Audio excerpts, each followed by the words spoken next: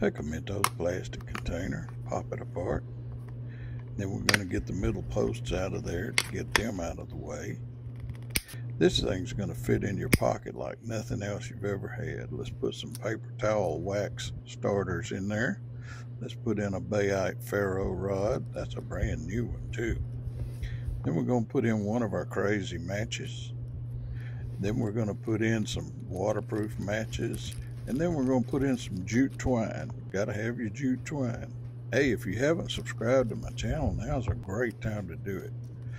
We'll tape off a striker panel to the lid, snap it all back together, and you will end up with the nicest fitting in your pocket fire kit that you've ever had. You won't even know it's there, it fits so good.